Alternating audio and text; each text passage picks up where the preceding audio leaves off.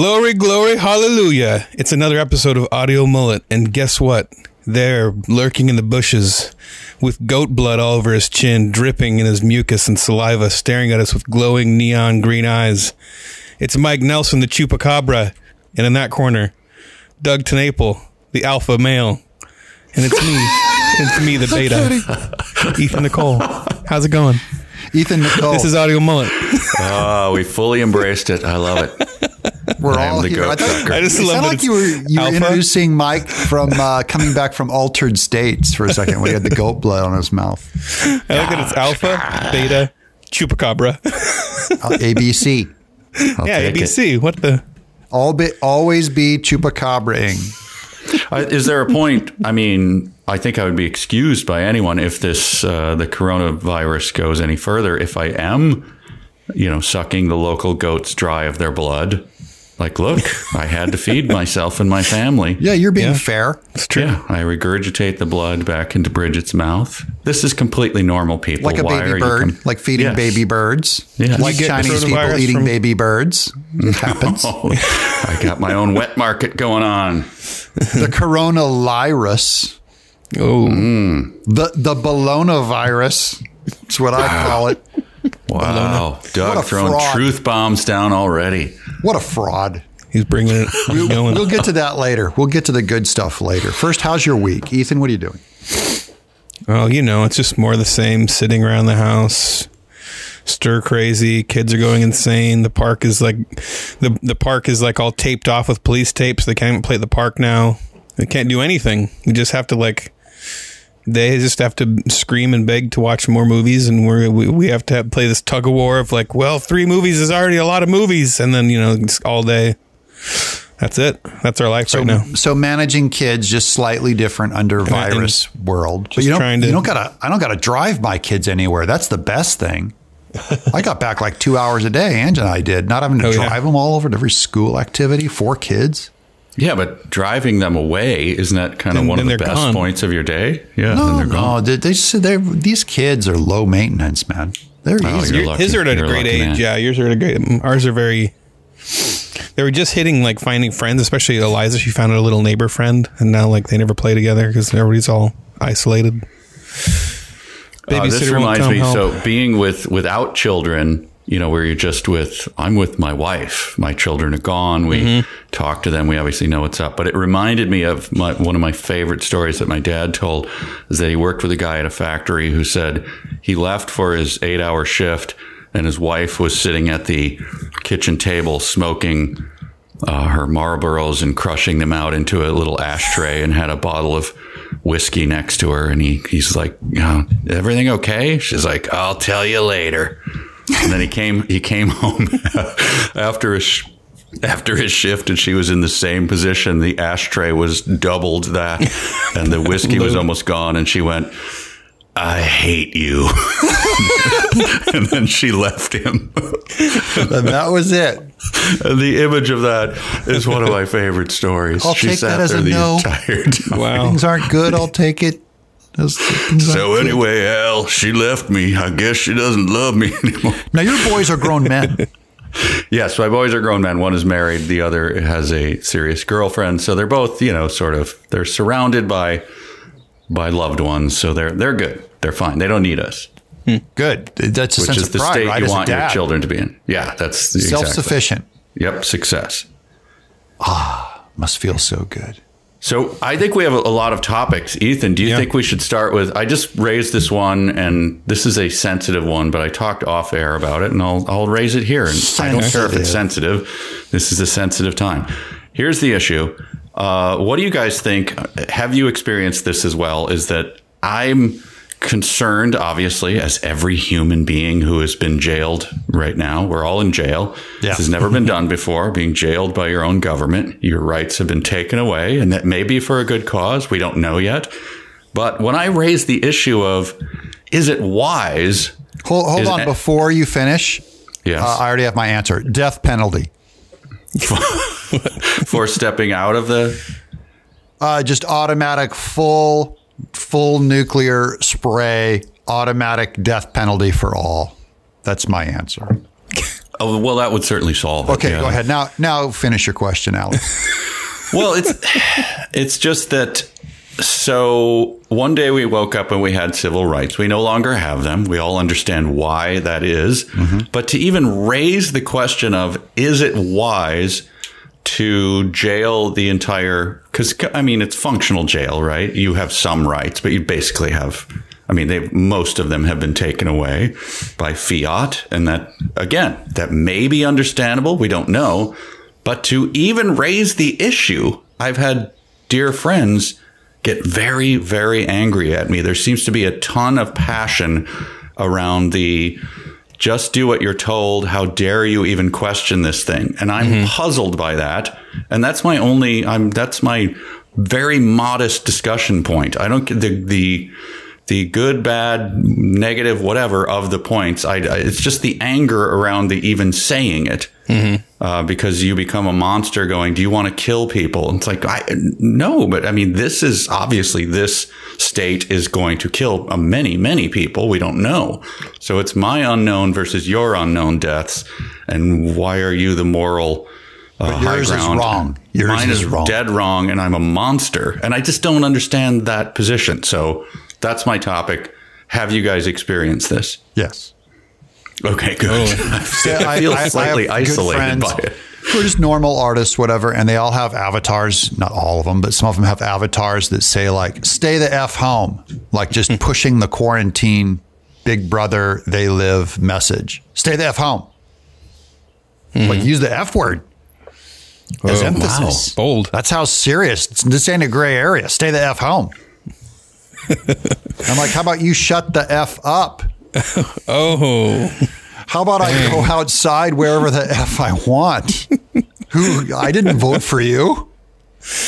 I love the argument. That what cracks me up the most about the argument is you take any of those, people post this big long speech, like, how dare you consider the convenience and that you just for money and convenience and for prosperity that you would let thousands die just so that you can have your job and your life. And I'm like, but is this about abortion? What are they talking about? It sounds like they're talking about abortion. Just so you can have exactly the argument for abortion is like, we will kill millions so that we can have our convenience and our jobs and our live the way we want to.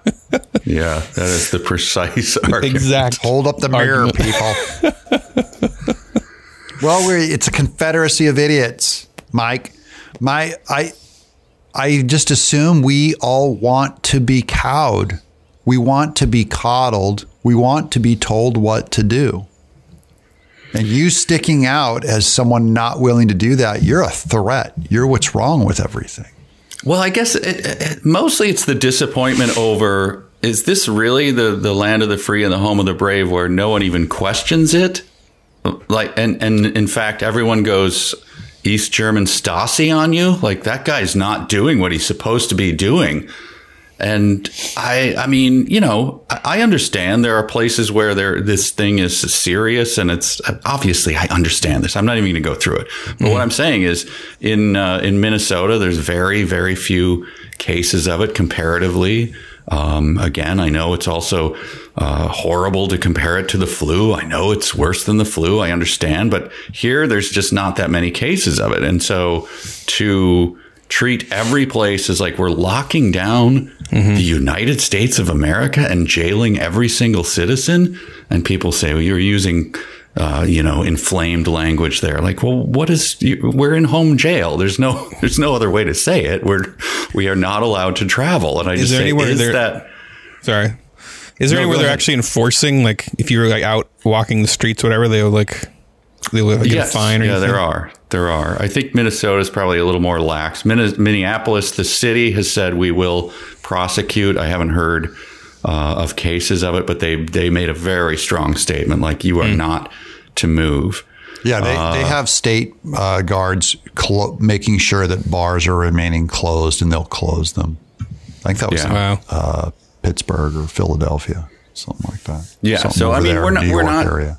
Again, to be clear, we're not France, where you have to actually have your papers and you are stopped. And in the UK, they're encouraging people to report on their neighbors. which, some places are here as well. I think the AG of Michigan said, report your neighbors if you suspect they're gathering or whatever.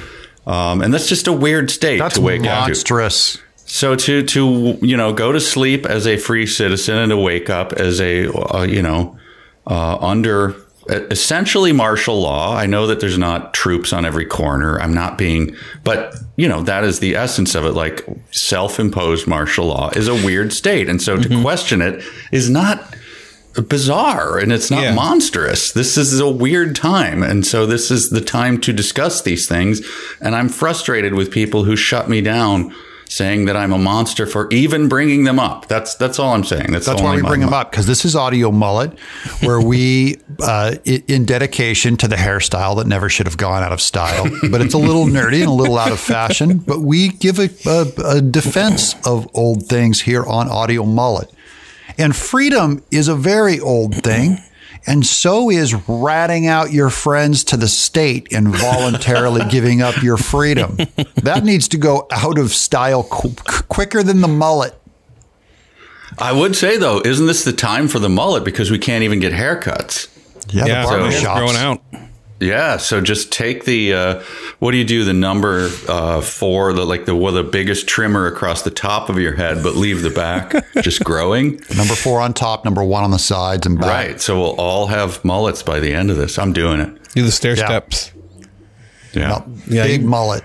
Your head is perfect for a mullet, Mike. When I photoshopped that mullet on you, it was like a glove. It just was perfect. It flowed. Man. I'm going to do it now. Yeah. Because you have a mullet aura. Your hair already wants to be there, even though you keep it trim in the back. I am lucky that I do have hair all over my head, which was never, it was always in doubt when you look at your relatives, like, grandpa was bald. My grandma had thinning hair, but all right. So I'm going to go bald, whatever. I'm lucky I do have hair all over my head. So yeah, I should just go for it before I die. Like those, rock stars. Like I just saw Sammy Hagar. He's 72 years old. He still has Sammy Hagar hair. It's like, is that possible? Is that a wig? Are you pulling on a wig every day? But probably not, He's just a dude with his own hair. I love it. Ethan, grow your hair out. All right. Are you going to grow your hair out, Ethan? It's been growing. I mean, I haven't had a haircut in a while. So I have like a mini mullet going to the back right now. So I could do one of those little tiny... kind of like the hat hair mullet where it's just shaved to fit your hat on. Have you ever seen those redneck? Oh, yeah. Yep. Like the bangs are there and then the back hair's there and everything else is shaved. The Joe Dirt. Yeah, the Joe. You are not allowed to get a haircut. They have been prohibited by the state. They're suffering. So my biggest thing is, Mike, state locking down things is one thing. Yes. What's more troubling to me is the free friends who are carrying the water of the state and voluntarily doing their job. Like people always talk about like the fear of censorship, I don't fear censorship from the government. We get far more censorship from culture and from our peers. Like they will shame the living hell out of you if you just say the wrong thing. For instance, we've talked a little bit about the gay marriage thing. You say the wrong thing. I don't fear what the state's going to do. I fear what the studios and the audience is going to do. The mob will take away your work. They will shame your name so you can't wear your name anymore. They will report you to Twitter to get you knocked down on Twitter. Twitter doesn't know what it's doing. The Leviathan is too big right now to see it all. So when you want to leave your house, for instance, I have a Bigfoot Bill 2 is now on Indiegogo. We just reached 110,000 today. Congrats. If I put an avatar right now on my Facebook page that was the opposite of my friends that said, stay the F home. And I said, ignore the F out of quarantine, go outside. I would lose money on Bigfoot Bill 2. And so even though I very much believe against the quarantine, I'm not going to say anything about it because I want money. And I don't want my friends to shame me. That's what we all go through. Normal people go through. Right. Yeah. And I think especially with young people, here's what I fear. And again, none of us know the future. None of the models predicting the deaths know the future. And so, casting those chicken bones on the ground is just as stupid as anything else. So I'm as free to guess it as any epidemiologist. And I hate the fact that people say, are you an expert? Do you know? Are you an epidemiologist? It's like, no, neither are you, but I'm a free person in America and we're not run by epidemiologists. Let's just start a country where epidemiologists and climatologists are the kings and they tell us what to do then. If that's how you want to live, then let's do that. But I don't know either, but I do know that all of a sudden, all of my civil rights are gone. And to make a peep about that is to be a good citizen, step in line. I don't know. I'm very, very troubled by it. And I think that young people will be, they will say in the future, when the next wave of, we got to lock everyone down. Sorry, it's a danger. We're keeping you safe. We're protecting you. Please stay indoors. Will be for something even more minor than this. And I'm not saying this is minor. I know people I'm saying that this, I predict, and here's my prediction. It'll end up like a very bad flu season. Okay. That's bad. That's very, very bad because in 2018, is it the 17-18 flu season? 80,000 people died per CDC. I don't think it'll reach that. It might. And that's horrible. Obviously, can you guys see my share screen right now? Can you see that? Let me check. Let me look here. Take a look.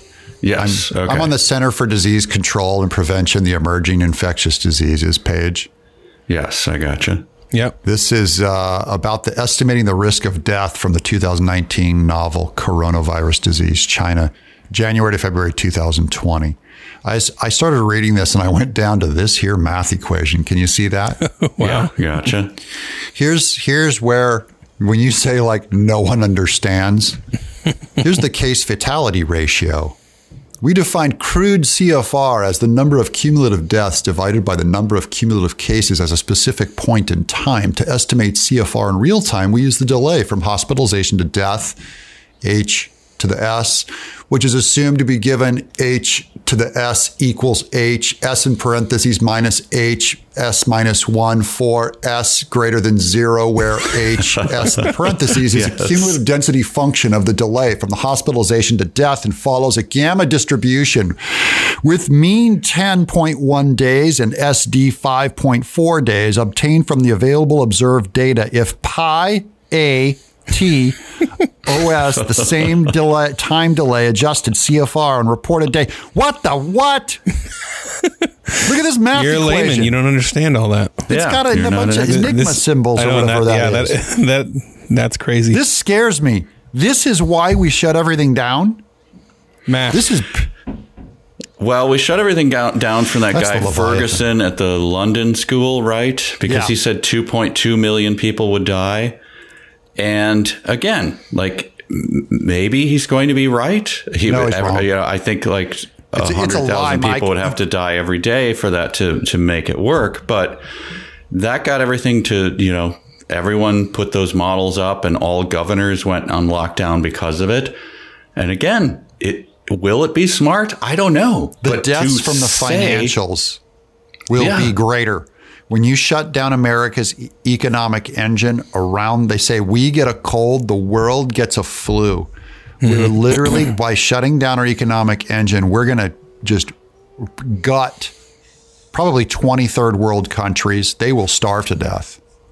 Yes, you know that what is I mean? For sure. There's no question about that people working in manufacturing or whatever will starve to death. Well, they don't get pay rent. They die. Unemployment over there? What? Weird. I'm just saying they'll freeze to death. They can't buy fuel. They can't buy food. It'll screw up the world market. No, it is. There's so much. It's complete white privilege that, right? It's, or at least American, prosperity privilege. Like the idea that you could just sit at home and be fine for a few months and not work. And it's the people that say Americans hate brown people that actually hate brown people by killing more of them once again. It's the people saying don't go outside and don't go to your job. It's like this job, it's not just about money. as Thomas Sowell says, right? It's all trade-offs. Isn't that what he said, Ethan? You're the Thomas Sowell remember guru. That specific. It's been a while. It's one of his big economic principles that there are no freedoms. There's only trade-offs. So, for instance, you don't drive 5 miles an hour, even though that would completely eradicate collision deaths. If everyone had to drive 5 miles an hour and you made it a law, you could say, well, why don't you do it?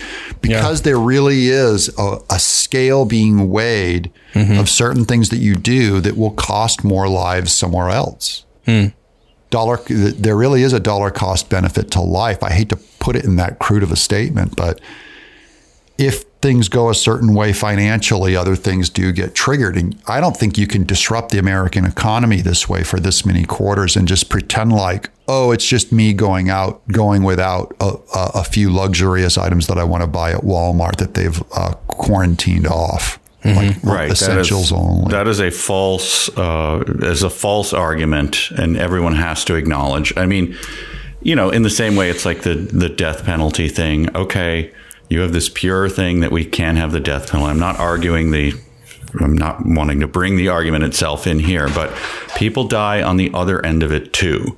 From people who are released from prison, there are recidivists who go out and they murder again. So you please acknowledge that people die because of your view, and people are dying because of this view. And that's, again, that's and we don't know how many people are dying, and we don't know how many people are going to die of COVID. So that's the problem: is you have two unknown variables, right? Two unknowns, and then it comes down to confirmation bias. I believe both sides are theorizing. I only know the people most likely who are most tied to culture. I'm not even saying people who are most against Trump. The people who are most cowed and tied to culture are the ones most likely to stay the F home. It seems like a majority of philosophies that people carry today are not about... It's not about evidence stacking up. It's about what it makes them look like. And I feel like that's just what it is. You don't want to be the one who's... Because what if you're wrong? So the safest thing to do is to be... It's like selfie philosophy, It's coming from a place of virtue signaling. This is, this year's rainbow. It doesn't matter if it's true or not. Yeah. Well, here's one more danger. Do you think for a moment... I feel like, look, a lot of people working on the front lines, obviously, I think the vast majority of them are very concerned people who are doing their best, are working many, many hours a day. And so I stand back and applaud. And all of that that's of course. And even the governors issuing this, I think they think they're doing the right thing. However, the three of us know human nature. Do you think that they're ever going to give up this power once they have it? Like, I can shut down everything by fiat. I can wake up and go, hey, guys, danger today. Everyone stay in. And do you think that they won't use this again? Of course this will be used again. And of course the arguments will be, we're keeping you safe. And it's the Ben Franklin thing. The people who give up their liberty for the sake of safety will have neither. I fear that. And if anyone thinks that they are totally benevolent and will go, no, this time when the flu comes through, we're letting this pass. You are insane. They will use this whenever they feel like it for whatever political purposes they feel are best. They will use this. It will be used again. I do like how all of our discussions are about how the world is just circling down a drain. No matter what. It really is three old guys in a back porch. It really is. We're all done. We're all done. Because, Mike, it's not even the state that I fear when they see the exercise of their power. It's we're the mob, we the culture, our peers, your neighbors. We're the ones being trained to freely concede that power, though no one came out with a law and said, we voted and we passed a law that said Costco shall only sell essentials. They're like, this is an emergency. Remove habeas corpus. There's no law. We're just going to go in and just by caveat tell you all these things to do.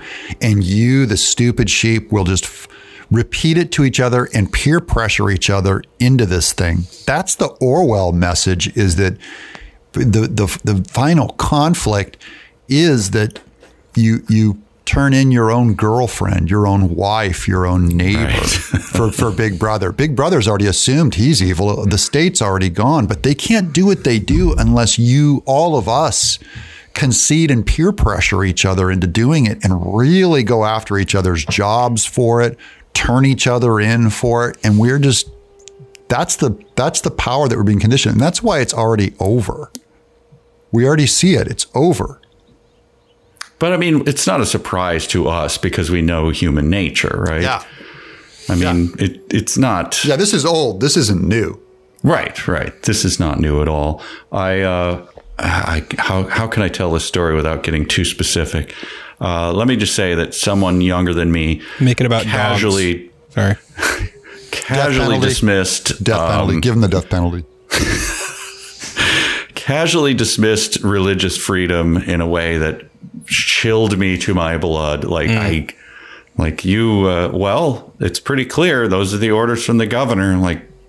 I'm going to go record the Good Friday message at my church. So I guess I'm violating the thing. I don't think it's essential to leave the house. I don't think you should do that, said a young person who I know very, very, very well. Beneath the wheel, the person rolled beneath Herman Hess's wheel. Casually removing all freedom to assemble and this is not good. You shouldn't do this. And it shocked me and chilled me wow, that is true.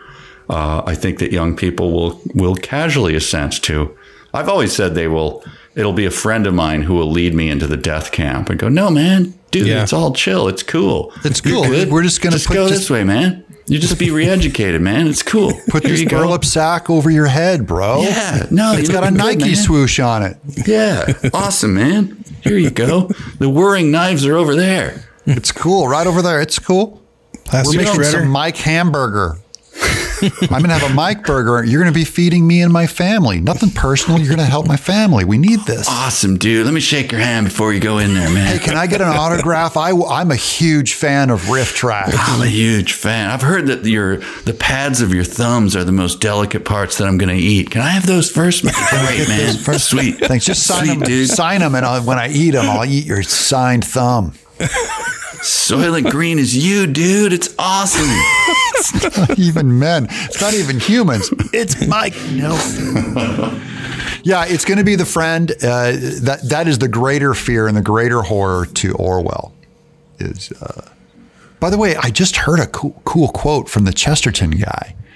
That Chesterton's Napoleon of Notting Hill is written in the year. It's about the future that Chesterton's writing it. And he has it take place in 1984. And Orwell apparently was a huge Chesterton fan. And he read him all the time. And that's why he set 1984. And 1984 was because of Chesterton once again. Whoa. Nice. Well, I can link into that in an extremely hilarious way. Sure. Bridget and I we broke out of our home jail. We busted all the laws. We evaded the sky cops and the drones that were following us. So we went to the pickleball court, which is 2 blocks down from us, to get some exercise. And as we're pulling in, there's a Chesterton Academy right there. And Dale Ahlquist was unloading some stuff from his van. Oh, yeah, because you guys live right by Dale. Wow. Right. So Bridget rolls down the window and goes, hey, Dale, Mike and Bridget, how you doing? And he looks at us. He's super happy guy. And he goes, hey, great. How are you? And I turn to Bridget and I go, he doesn't know who I am, you know. She just assumes that I know him because I run the Chestertonians and we've interviewed him and I read his books. She's like, and he says, great. Well, God bless you guys today. Have a great day. He was just being nice. He was being nice. And then we got out and then we talked to him for 5 minutes and just said, and Bridget was also bringing food to these sequestered Italian priests who were in this building that he was in. Yeah. And so she said, I know I have to bring food to these guys later today who are quarantined. And so we talked to him and then eventually I said, Dale, you don't remember me. This is an odd, but I did an interview with you a while ago, and I know you've done 100 of them. I'm just trying to remind. He's like, oh, okay. And I could tell he did not remember. He still didn't remember. Yeah. Which is fine. But I said, no, he didn't remember it. And I just said, and I happened to do a Zoom Chesterton that night, and I said, we're doing that, so if you want to join us. And he was cheerful and everything. But anyway, it was just he said, yeah, I'll show up. And then he instantly forgot. Bridget just does a thing like everyone knows who I am, of course. So, but I was sitting there, and he went along with the whole thing. Great guy. It was a very funny encounter, but. Yeah. He's like, oh, you guys are playing pickleball. Oh, great. He was more excited about pickleball than riff tracks, as any man should. Yes, of course. If you ever get the chance, like, because I know he said he wanted to meet, I mean, that's weird, but sitting down and having a cigar with him and talking Chesterton, dude, the guy just knows the depths. Yeah. It's just like, it's great. Me and Eric got to do that. I think we can get him on we'll get him on again, or I don't know. Yeah. If the world survives this, maybe we'll sit down and have a cigar with him at some point. Oh, that'd be lovely. I gotta get a hold of him because I'm supposed to do a Chesterton lecture on orthodoxy. Oh, we're doing orthodoxy right now for our Chestertonians. So. Yeah, I got to do a kind of an outline. In fact, it's the same day as my surgery, so now I got to push that. I think I'm gonna have to push that.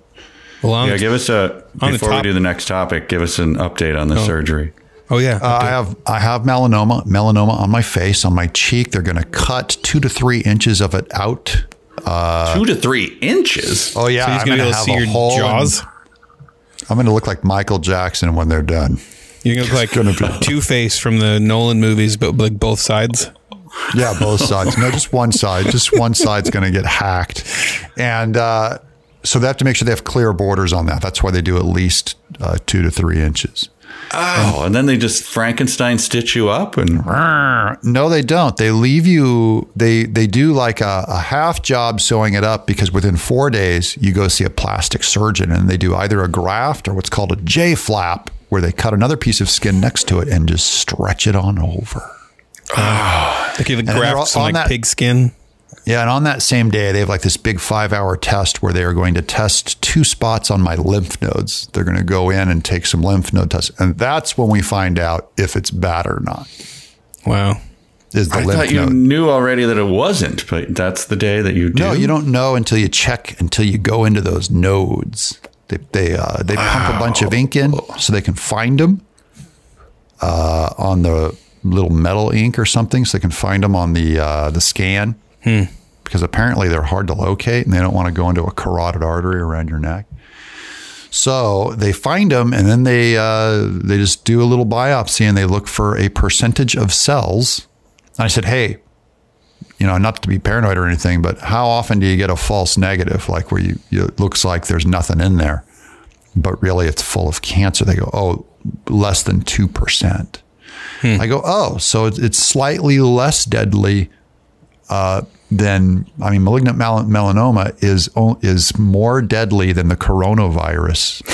and if they find cancer in the lymph nodes, then you have a 65% chance of survival for 5 years.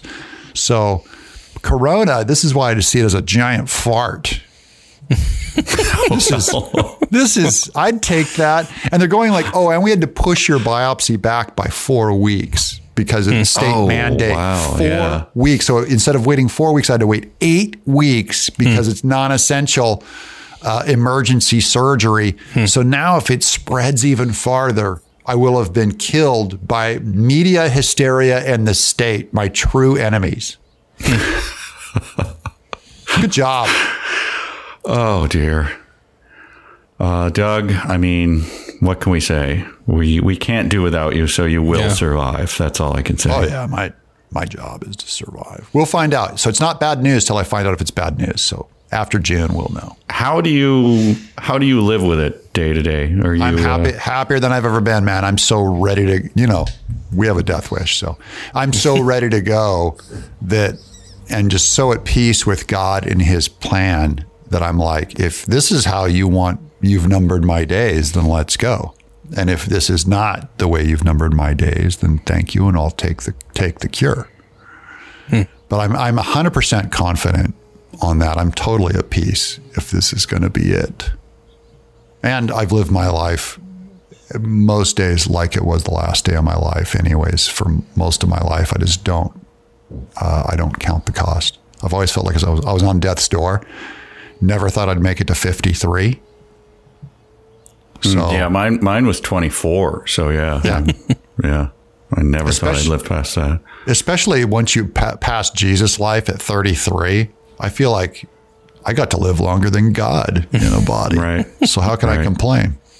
And it's kind of implied if you don't do it by the time you're 33, Jesus, Jimi Hendrix. Don't do your big thing. Oh, the 27 Club. Yeah. It's like, if you don't do it by the time you're 33, you're not going to do it. Yeah. And actuarially speaking, every year that you live increases your chances of living more years. It may seem obvious, but that's how the actuaries look at it. Oh, you're this old? Oh, you'll probably live much older then because you made it to now. Because you made it this far. Right. Yeah. They already threw their best at you, and you're still alive. So anyways, even the quarantine and the hysteria even has far-reaching consequences. Deadly consequences because of this little fad, this tiny little flu, this tiny little Wuhan flu. What a placebo. What a placebo.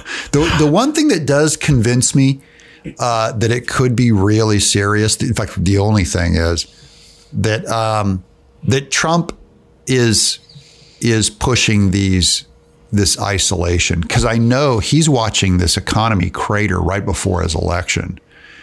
And he really understands like the American engine and the economy of how strong it is, and believes in the workers and really wants people to go to work. I'm going like, if that guy is saying, hey, stay at home till April 30th, he must have gotten some kind of a black dossier, because I know he'd love nothing more than to find out it was hysteria and come out against it in public and just start going, hey, everybody, this is fake. Go back to work and fight the state and fight culture and everybody.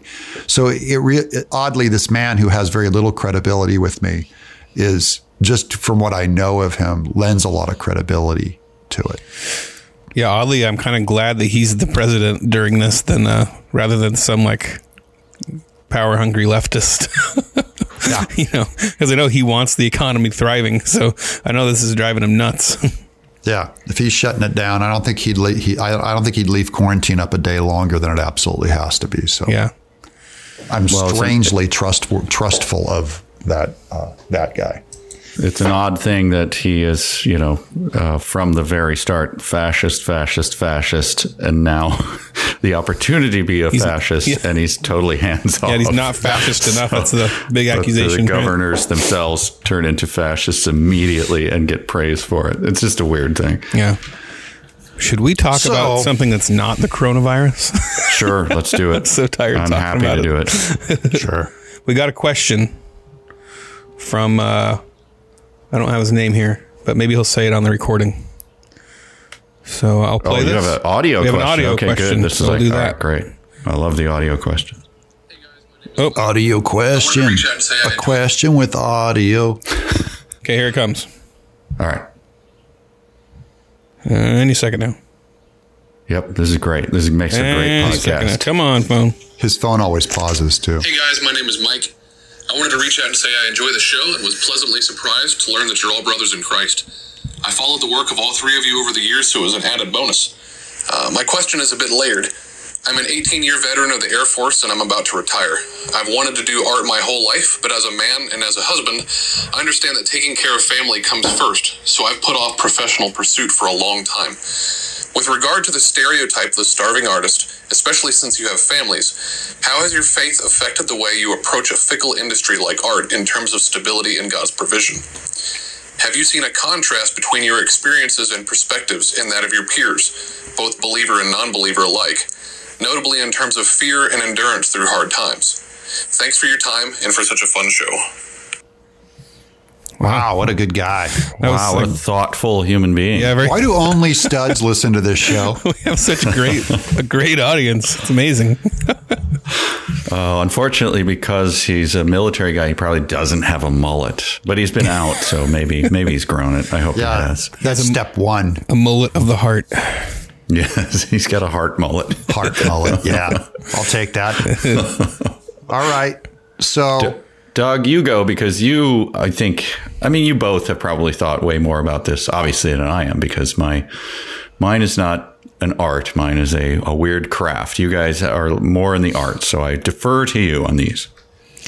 It is way more. Mine is also a craft. The business side of it is definitely a craft. So it's very similar to Riff Tracks and even what Ethan does with Babylon Bee and stuff. It's definitely, you don't just wake up and fart around and then wait for the money truck to back in. You're always pushing and selling that thing. So if that's what he's talking about, then I think the biggest thing is that because we're all conservative, if I could see something similar in all three of us, because we're conservative, one of the things that he brought up is, what distinction do you have with people who don't have the faith? I see a lot of fellow artists that seem to, it's almost like a NPR, PBS thing where like they feel like they're entitled to an art job. So they sit there and complain a lot when things don't go their way. Whereas I'm a conservative. So to me, it's like I'm not entitled to make a dime. So I have to work extra hard and think very practically and think of the market and think of salesmanship way more than they do. And I really do think that's an attitude coming from not feeling like I have it coming to me. Yeah, I agree. Ethan, how do you frame that? So I think he's basically saying I've had this career, I've done all this stuff, I've always wanted to do art, but I just have never made the time. Does that seem like what he said? Yeah, and then tying in with the responsibility to obviously feed his family. And he has a family, so why be a starving artist, you know? Yeah. Right. He fears the starvation, and we all starve at some point.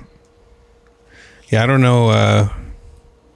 I mean, anybody that asks me that kind of question, it's always, I'm in a weird position because I almost feel like I've attained just enough success to not go back. But it's like just over the line. Like I'm always, like even right now I'm doing children's book illustrations for not that much money. For Henry Winkler. It's cool that it's for Henry Winkler. I get to meet and hang out with Henry Winkler sometimes. It's a great guy. It's enough of a paycheck to like pay my bills or to pay my taxes at the end of the year. And but I'm like, the step from like having to go get an hourly job to like where I'm at is like it's so close together still. I feel like I'm always hanging on to that. So, and it's really hard to get there. Like it's not guaranteed. So I always tell guys like that, figure out your window of time where, it's not going to infuriate your wife or make your kids feel neglected, that you can take some time and invest some time in it, make it your hobby. But I mean, I don't know, like, and set a goal. So, if it's a book he wants to write or like a graphic novel he wants to draw, say, figure out if you wanted to get it done in a year, how much time do you have to work on it each day to do that, and see if you can fit that in. But, other than trying to dive into a new career, that's the thing that freaks me out when guys are like, I've always wanted to do art, so I quit my career, and my wife's a little freaked out right now, but I'm going to start drawing. Like, what are you doing? I feel so bad for those guys. I know. Mike, is there fear or concern? I should say concern about the money coming in next year. Oh, are you kidding? Yes, Constant. Always. That's the fear. And that's the reason. I mean, he puts the faith element in it. I don't know quite where to go with that, because I think that, I've seen so many Christians do foolish things with their lives. Like, we're going to sell our home and get on a bus and go build homes in Mexico. And then they come back a year later disillusioned and their kids are drug addicts or whatever. Like, that was not your call. That was, that wasn't, you weren't called to do that, although it may seem noble or whatever. And so I'm often puzzled by people doing stupid things where practicality and,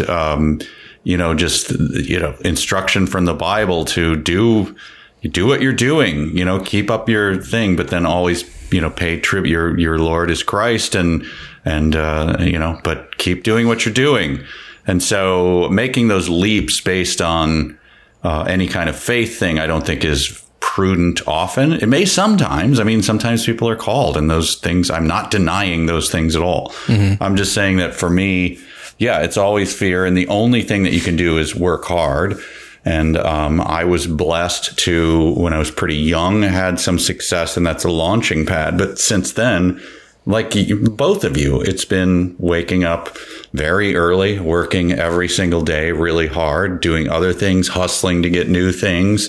And that's what we all have to do. And there is no magic period in there where you just go, now I'm inspired. Like I have often said, I'm never inspired. My inspiration is my kids need to eat. That's my inspiration.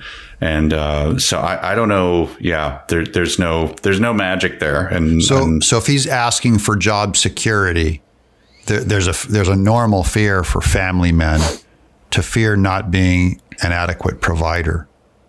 I think that's legitimate. That is very legitimate. He ought to be scared. But I think that nothing provides that anymore. I mean, you used to, you'd work for Johnson & Johnson or something in 1948, and then, 50 years later, you'd retire and your family would be happy. And I mean, those things don't exist anymore at any level, do they? Unless you're in government, I guess. Yeah, or unless you're just Biden or whatever. Well, unless you're in a big money thing. But I do think, because he came out of the military for 18 years, Air Force, thank you for your service, he knows what it's like to get paid a little something for doing a little something, like a clock. And the art is a different economy, because you can do it like a clock and no one wants to buy it. There's lots of stuff I make that people don't want to buy. And I often work way harder for stuff that doesn't pay money versus things that I just fart out, and then just there's a big giant check magically appears, But this is my bigger life thing is, don't have anything left on your bucket list when you leave. There's no rule that says you can't do it. Yeah. There probably is an ethic in you as a provider that says, I can't do it at the cost of providing for my family.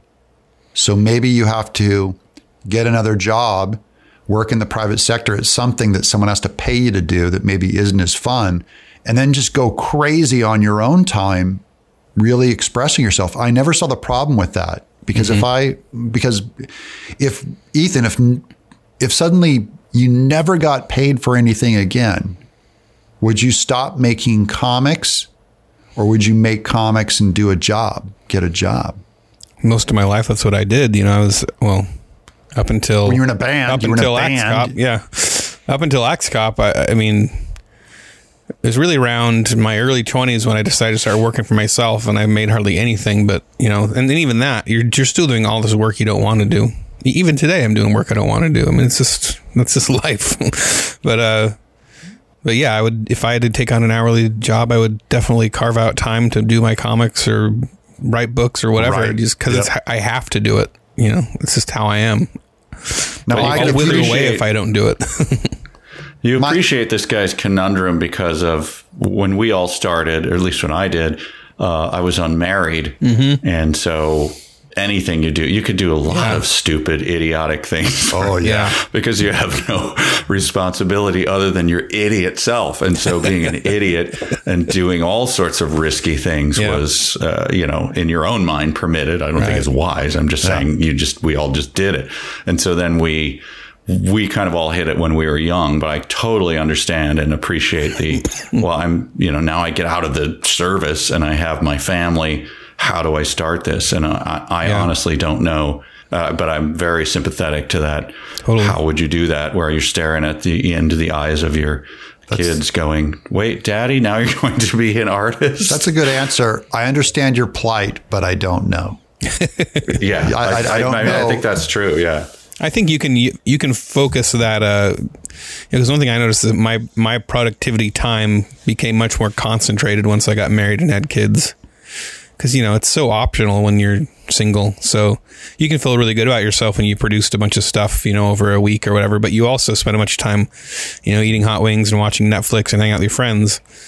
I'd skateboard to the laundromat and play Miss Pac-Man for 4 hours a day when I was a fine artist and single. And then I could have produced so much more during those years than I did. I did a lot more than most guys, but still I could have done way more. And, now like the time that I get that my wife, allows me and my kids know I'm going to be gone. Like if I don't use that well, if I'm just sitting there kind of just, making up some esoteric garbage just to, express myself, I'm wasting their time too. So I need to be really thinking like, what is my project? Is there anything marketable about it at all? Is it a thing that I really hope that I'm going to leave behind and my kids will read, like a legacy? Like, is this one of my things I have to get done before I die? Those questions suddenly come to the forefront. And I hope that he's, so think in those terms too. I mean, if there's a project you've had in your head, to me, as I've gotten older, that's the way I've started to think about, because, you have all these slots of all these different ideas in your brain. And I've started to, I used to primarily think what could be made into a movie, but now I've started to think like, what are the ones that like, I had one of my kids in mind when I came up with it, and I really want them to read it. I want them to remember me by it.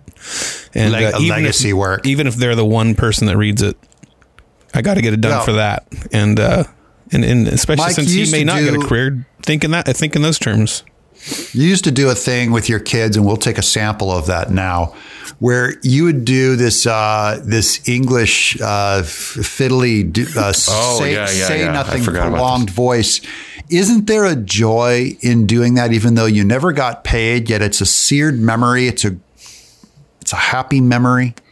Yes, so I'd be driving our van, and I would do they would ask me a question like, "Dad, where are we going?" Well, when one considers where one is going, there are several different paths one can go down. One can say, "Are we really going?" Or when will one arrive? And really, there is no question. I mean, it is more an issue of are we going to arrive at the place, or on the other hand, and again, this splits into three different questions. And let's begin with the first one. And the first one is, when we arrive, is one really arriving? This is the thing that we must think. And number two, if I haven't stated it already, which I believe I have hinted at, but as of yet I have not gotten to the nut of it. So let's get to the nut of it. Let's crack it open and let's really drill down on it. Number two is, once having arrived, have we really, at a certain point, really arrived? I mean, are we present? Are we there? Now, this feeds into, of course, another stream of thought. I hear a gap growing in between your front teeth the longer you do this. And just the kid screaming from the back seat, "Dad, answer the question." So if you didn't get paid anything to write and be funny, would you still write and be funny? Is there a payment beyond providing for your family, I guess, is what I'm asking. Oh, yeah. I mean, I think I certainly would.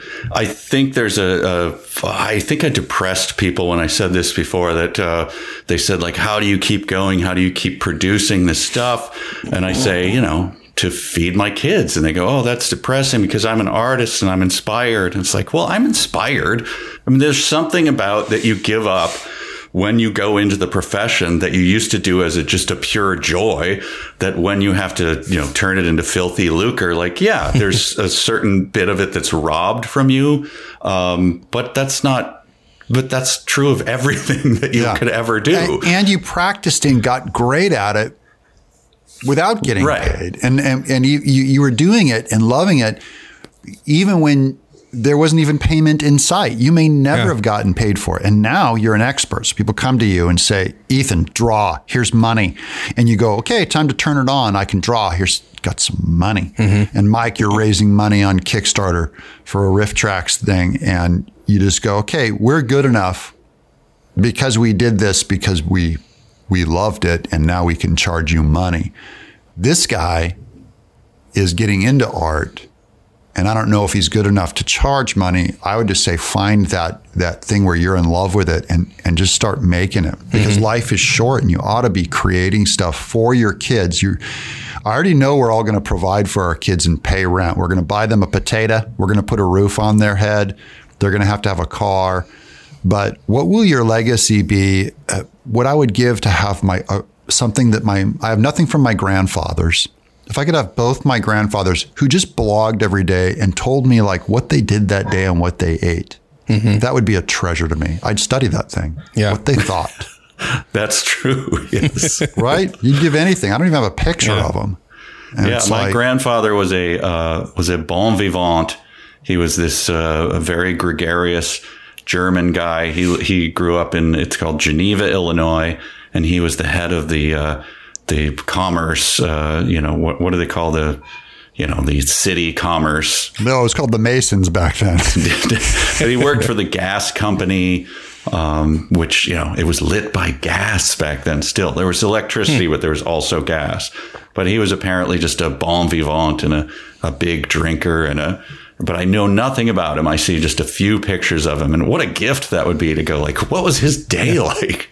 Who was he going around seeing? Mike, I found a comic he made. You'd be like, oh. Yeah. Yeah, exactly. Well, even that, like loving Chesterton, having it, like even finding his books where a bunch of his sketches are in, Yeah. It's a different, it's just so cool to see that, there's something, when you see somebody's marks, you see the pressure they put down and where they lit up and where they messed up. He became our double mentor. We found out he drew. Yeah. Like we were reading his words and then suddenly like, he can illustrate. And I looked at his illustrations like, what? Now he's like my double grandpa. Yeah. So leave some tracks. Leave some tracks. Do you guys think there is anything to that? And I'm not sure if I remember it correctly, but he did make that distinction of, is there any difference from a Christian perspective in this whole thing? And I'm trying to figure that out. I do think a lot of Christians get like this, they interpret the Holy Spirit as telling them to do art. And maybe it is, but I think that art can feel very spiritual, because it's like, it does to me. Yeah.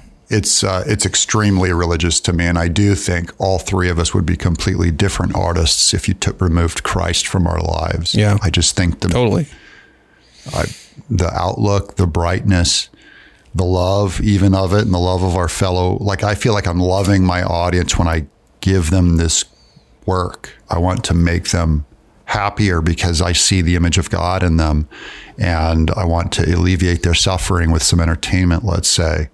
And I'm not going to do foul stuff because there's all these compromises that I could make that would be immoral, but might bring in more money or something. I'm not, it's too sacred to me.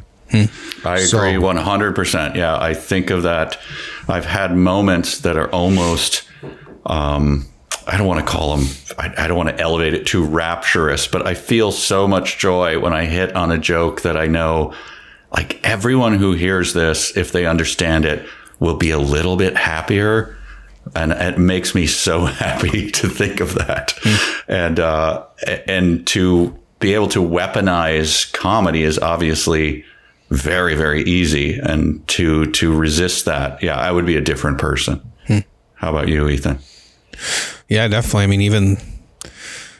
Most of the stuff I do is out of my own questions. And then also, Axe Cop itself was, the reason it exists is because I was meeting with this old prayer warrior in the mornings, and his thing he constantly drilled into my head was that family is sacred, and and so rather than going off and constantly goofing off with my friends, like I would block out lots of time to visit my family and spend time with my siblings who are much younger than me. And a lot of time, when you have a sibling who's 24 years younger than you, you generally just kind of, you might see him every once in a while, but you don't have much of a relationship with them. You become kind of an enigma to them. And the whole reason I dove into that relationship was a conviction that that God had given this to me, and sure. And really wanting to be a good big brother to him, not to just, I was not trying to make anything I thought anybody would be into. Well, and any other artist's adventure is going to be different than ours, because none of us three planned to do what we were doing 10 years before we did it. But do you think, I guess that's the thing, when I look at other artists that are doing well in the industry, that are they're kind of toe the political line, they're left leaning, and they're perfectly happy to make pure propaganda. I don't know if it's too far to say that, but I don't know.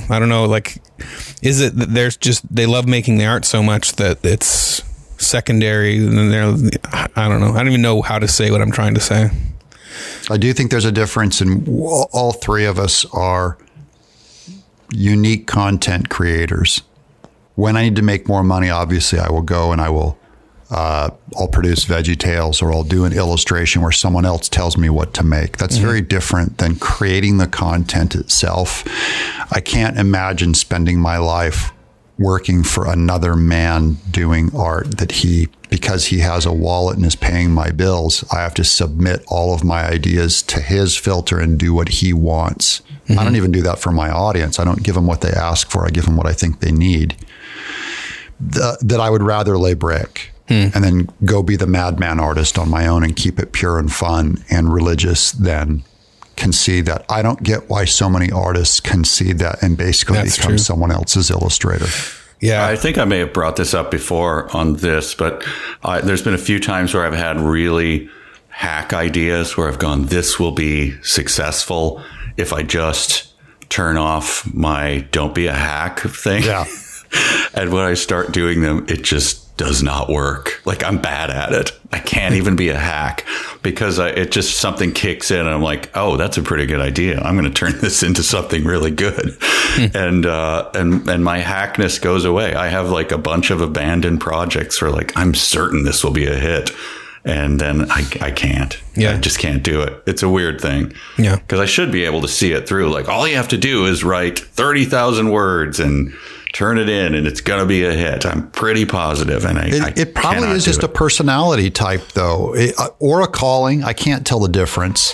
But it's like we're all three attract each other because we're iconoclasts and rebellious and just not the kind of guys that would rat each other out, you know?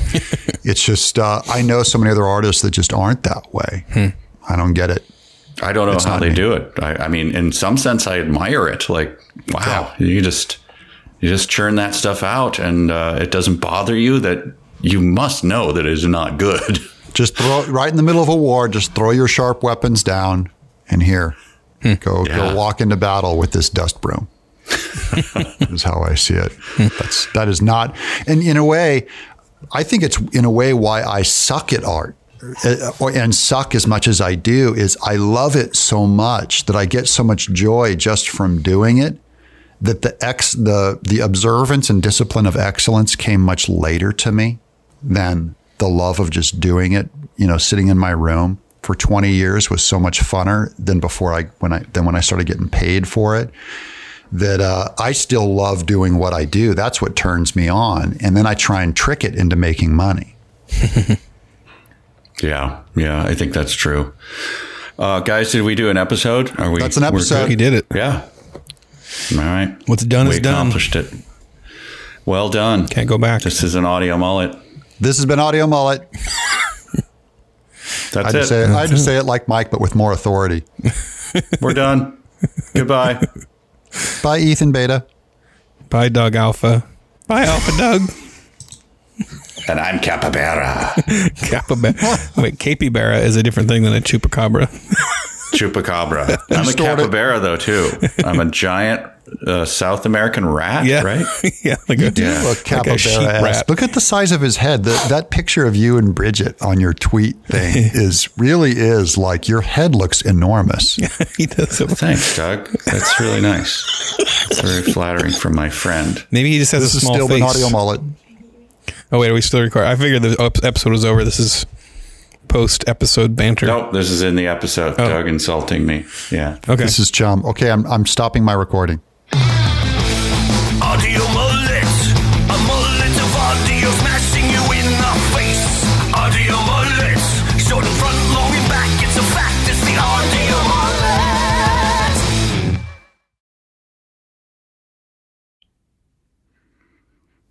To sit in solemn silence on a dull, dark dock in a pestilential prison with a lifelong lock awaiting the sensation of a short chop from a cheap and chippy chopper on a big black block. Okay, good. What the F was that? Vocal warm-ups. The theater, my dear boy. The theater. Trotting the boards. Shakespeare. All right. I feel like I've been just exposed to like Victorian lounge. Victorian powdered wig beauty mark lounge. Oh, no. If I were there with you, I'd give you a back rub, my dear boy. Yes, my good man. Constable, right. Constable, will you not light my stick?